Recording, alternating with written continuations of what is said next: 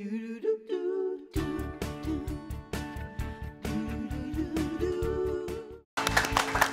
your only child that they're going to have to start sharing their toys can be a little tricky, can be a little intimidating. But going through that process is Kristin Smith. She's doing it right now. As a belly is starting to pop and questions are starting to pop along with them, Dr. JJ is here to help answer some of those and help through that transition. So this help is... me. I kind of called Dr. JJ a little frantic because now that my belly popped, I'm 16 weeks. That's 4 months, right? Yeah. Yep. And Kingston's starting... That's pregnancy brain right there. Wait, what's going on? Kingston has started to notice, and so I'm like, I need a game plan. Like, how am I going to introduce them? Do I have enough love to go around? Just all these questions and fears and craziness start to happen. So, yeah, thank goodness Dr. JJ's here, because show or no show, I called her and I was like, help me out, help us sister out. Well, Dr. JJ, how do you explain to a mother to help her child understand that a new baby is coming? Well, Kingston's age, his developmental age is about 2. So complicated explanations have no business there, but see, what has happened is... But kids are very observant too, and they look at everybody in their surroundings. So I told Kristin, when you encounter a baby on the street or a family walking with various age children, you start to point out, look, there's a family, there's a baby, and you start defining the little people, the middle-sized people, whatever. And then when it came time to him starting to take notice of your belly, guess what? Daddy and I are making a baby so we can grow our family just like the family you saw out there. And you can use books to reinforce that. But it certainly is wonderful at his stage to just really talk about a baby, a family. Those are words that kids can really have understand. a reaction. We have Kingston's reaction to the news on video. He thinks it's a brand new toy. He's like, tummy, tummy, tummy, tummy. Let's take a look. I hear you? Bud. Okay, that's enough. Okay, bud. I think the baby's had enough. Again? Again? Yeah. Okay, one more. Give your little brother or sister a kiss. Raspberry. This is what his little sister or brother has to look forward to. Again? Again. Well, now that Kingston understands that a baby's coming via raspberries on your tummy, how do you get him excited about being a big brother? Dr. G. He's so excited. Yeah, so the thing is to temper being a big brother and still being the first beloved baby of the family. Because at his developmental age, if everyone calls him a big brother and that's all he gets a new name. That's going to be confusing to him.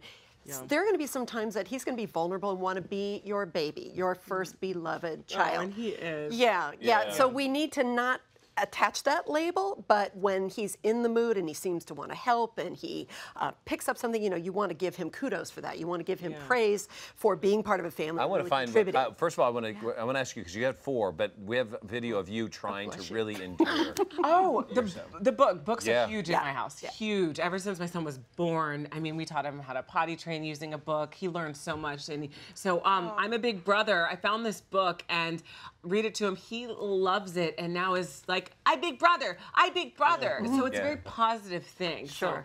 Oh my gosh, I can't say enough about this. That's exciting. 4 though. What was your process? Well, I have girls, so I also 4 girls? bought them little babies wrapped in blankets, little dolls, so that we could practice and play together. So they got excited too. Sure. Yeah. But when I first was pregnant with Portia, my last, now I have big age gaps, so my girls were older. I gave them, like most wives with a husband, the positive pregnancy test. And they looked at me and said, are you joking? Are you lying? You're lying with me so bad. I was like, I'm not lying, I promise. This is like, wow, that's really good. I love that. I got to I'm excited to hear it. Bam, done. I bet they remember that. I bet they remember exactly. That. Well, I just remember them screaming like, are you lying? You better not be lying. You better not be joking. That's very sweet. What was your story with the girls? Well, with Alex, when Ariana was born, I made sure that Alex helped pick out a little outfit to come home in. She helped me dress the baby, and then they put me in the wheelchair. They handed me the baby. Alex went over to it and went, let Daddy hold her, let Daddy hold her, let Daddy. So I gave the baby to Tony, and she jumped on my lap. Right. Yeah. And so you were talking about let them feel special. They're the firstborn. So I knew it was important for her to sit on my lap as they wheeled me out. And I didn't get to hold my baby, but I got to hold Alex. I felt if she did that, that was important for her. And I'm glad the nurses let you, because in some hospitals that wouldn't happen. Yeah. I remember one of my kids when she was born, the older one, said, "Can I hold her, Mommy? You want to make him feel so important." She held and sneezed on the baby. And I was like, "It's fine. Take a breath. It's a strong immune system. Now the baby's Shirley? What about you? Yeah, well, you know, I have 4 kids. And when my youngest was born, I started to teach her brother, who was about 2 years older, that he can also get joy from her, because we would all compliment the baby and visitors. Oh, she's so cute, as you can see right here, all the kids. And so they weren't that far. So I would teach him to also give her a compliment after I would give him a compliment. Like, "You have such a beautiful smile, Michael." "Thank you, Mom." I said, "Does Maya have a nice smile?" And he'd look at her.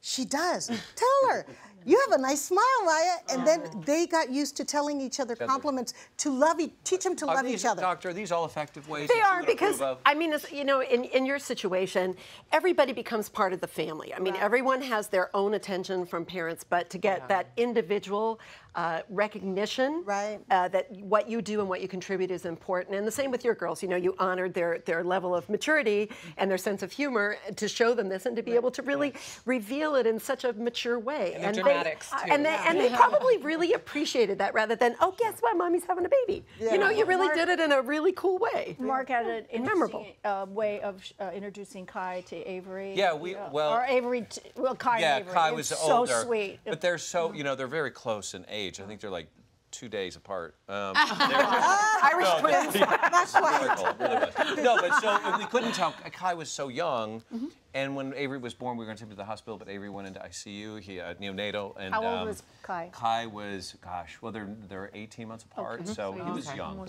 So we brought him home, and I really wanted to have that really sweet moment. It kind of was at night. And I said, why not? Let's just roll video on it. Gosh. And this is the moment that brother met brother. Come on, let's go see the big brother. Who's that? Baby. What is that? This is Avery. You gonna say hi to Avery? Avery. Baby, yeah. That's your little brother.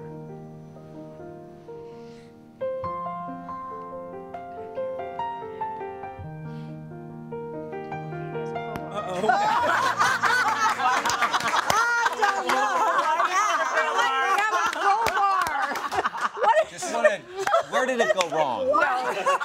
I had it right, did I not? Oh my God. It's not an ominous sign, okay? So the attention span of a baby at 18 months is enough like, "Baby, okay, fine, I'm gonna get back to my stick." It's all You need it's to all explain good. that a little Yeah, bit. well, it was a thing that we used to prop the doors open, so it was like one of those pegs, but it was just laying there. And I'm like, there he is. I'm gonna take him right in the forehead. Boom. Now, They are wonderful. What you could have done is had a gift from from Avery to Kai. So this is one of the other pieces I love this tip. I brought my gift. I have the gift ready. from the baby to Mickey the sibling. Huge in our house. Mickey is everything in our house at Kingston. So this is from the baby for Kingston, and I'm sure Kingston's gonna love this little guy or girl. Got 4 it. points. Okay, so got it. Let's see if I got it right. Thank you. Teddy bear stuff, the good, crowbar, bad. Not so okay.